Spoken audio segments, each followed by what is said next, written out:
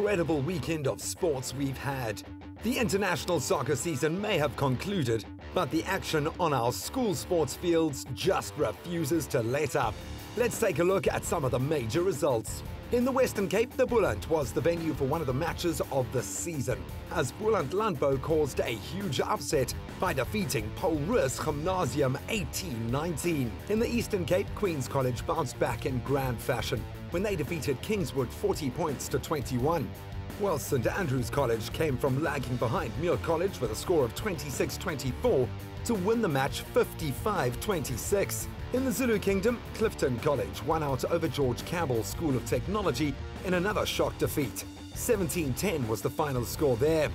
And Northwood's defensive team was in the limelight as they defeated Pinetown 50 points to 0. Lastly, in Gauteng, St Stithians went down to the visiting Kearsney 62-0. And Pretoria Boys High defeated St Benedict's in a tightly contested match with a final score of 39-31 to the men from Pretoria. But in our biggest matches of the weekend, Glenwood would take on arch foes Durban High School on Saturday. Glenwood scored 3 tries in the first half to DHS's single. Captain Mzwandile Mazibuko and Spamandla Nkobo proved the chief tormentors in a rampant display by Glenwood. The second half was much of the same, with DHS's defence conceding a further 3 tries and failing to score one of their own. The 6 tries from Glenwood would be enough as they finished as the victors in this encounter. 46-14 the final score. Glenwood stretched their winning streak to 6 games with this victory, having lost just a game at the beginning of April to the almighty Paul Gym. In the battle over at Bosch, Rondebosch Boys High and Sachs went all out in another one of the nation's oldest rugby duels. The boys from Newlands were the first to strike through winger Aidan Deary, who scored a try right in the corner. Both sides would exchange penalties before heading into the change rooms with Sachs leading 10-6 and the Rondies lads reeling.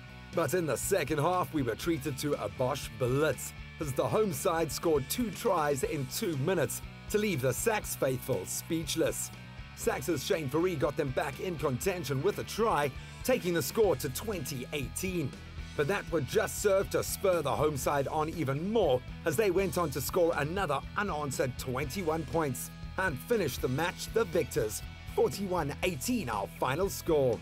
And finally, in the Eastern Cape, it was the rumble at Reunion when Dale College welcomed Selborne College to their grounds. Dale College were fired up and confident of a victory here. We very are confident. There is no other option. We have to win this one. It's our reunion. It's all or nothing.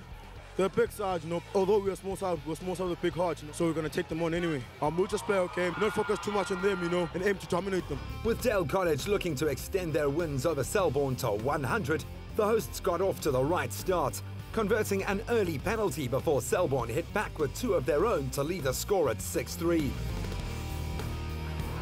To the Dalians' horror, the visitors managed to score the first try of the match, taking their lead to 10 points, 13-3 the score. The spectators and players were staring down the barrel of one of their most humiliating reunion days to date, as Selborne had only lost 1 match in all age groups of the rugby and hockey that day. Using this information as inspiration, the boys in red and black started their comeback and would score 2 unanswered tries to see the scores tip in the favour of the home team, 17-13 to the Dalians. With only the second victory in the rugby fixtures on the cards for Dale, everyone believed they could do it. That belief would be short-lived though, as Selborne scored a converted try to make the score 20-17. The home side answered in the most spectacular fashion with one of the tries of the season, 22-20. With only minutes remaining on the clock, the visitors would break every single Dalian's heart and score the 5th and final try of the encounter. The boys from East London held out for a memorable victory, their 64th in 186 clashes between the sides. Just simple, basic, sticking to our structures, having fun out there, and that won us the game. The ball bounced our way today, and it just went our way. This is what we live for. Glories like this are what we live for. All the hard graft is worth it in the end. Dale's Ayatanda Tenjiwe was gutted at the loss. Made too many mistakes out there, and they capitalized on our mistakes, That's all I can say right now. Obviously, everyone is disappointed. We needed this game badly. Unfortunately, we couldn't pull it off. We have a lot of character. We've been through the situations, and I think we'll come back from this. Don't worry, Ayatandwa, you can keep your head held high. Like all of our rugby players this weekend, what an incredible weekend of youth sports. Expresso Youth Sport, brought to you by Deep Heat, warms pain away.